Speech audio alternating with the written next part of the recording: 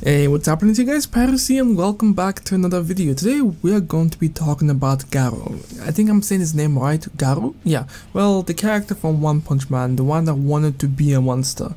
I have to say, this character is perhaps probably the best character that came out of this season completely. He is hands down one of the most well-written characters. His progression throughout this season just was entertaining to watch. It is the first time that we actually got a character that we ended up rooting for to succeed in his mission to become a monster.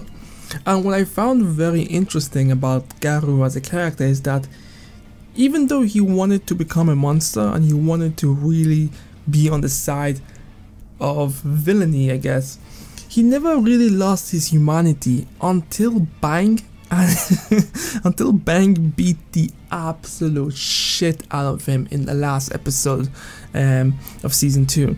Like, I'm trying to remember, but they never exactly explained why Bang really just wanted to beat the shit out of him. Like, when he fought him, like, here's the thing, right? Okay, before I go into this, I just have to say Garou is a fucking beast. This man went fight after fight after fight after fight, never bitching. Okay, he did complain about the situation, but he never bitched about his situation. Like, there's a difference between complaining about it and, you know, admitting to your situation and bitching about it. This man, whenever it was time to fight, he pushed his limits above and beyond. Sometimes even you would probably assume he's about to go Super Saiyan with the amount of boundaries he was pushing. He is just pure. Like, the thing is, I know he'll never be able to beat Saitama, but he just gives me that hope that he could possibly do it. Like, out of all the characters that we've seen in the One Punch Man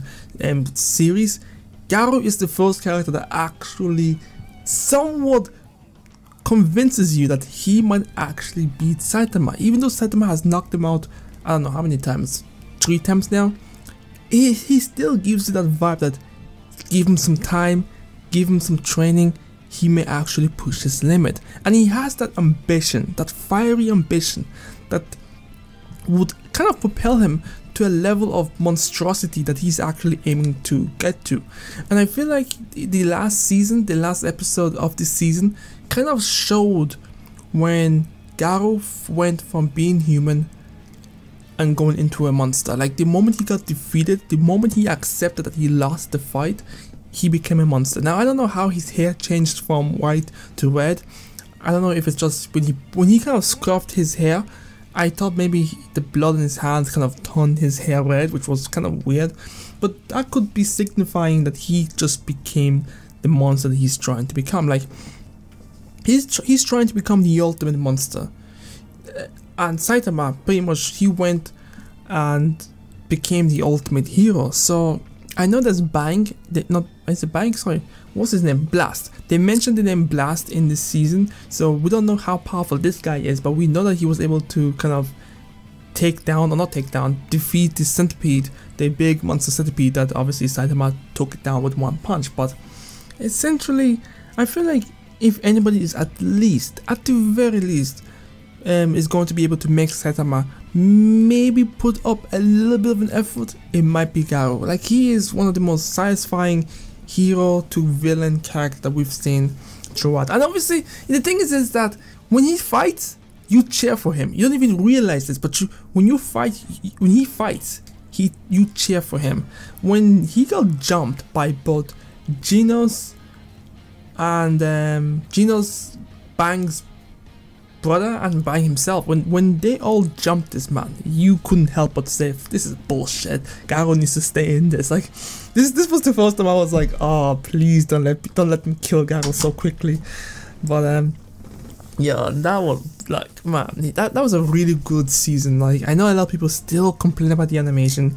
I mean, it's not as much as it was at the beginning, but people kind of still always nag the animation, stuff like that. And I will admit, there were points in these episodes where I felt like they should have gone all out with the animation and just showed the fight, which they did, but it wasn't like, you know, whatever. But anyways, that's just my thoughts and opinion on it. I just wanted to talk about it because this episode, that episode, man, that was intense. Like, you know, after this fight, I can't respect Bang. Like, that was bullshit. You saw the man was weakened, he was bleeding, you probably can sense that his chi is waning down, but you still jumped this man. Bro, they jumped him like a bitch. Nah. Yeah, Bang's brother, Bang himself, and Geno's, they're all bitches. They're all bitches. I don't care.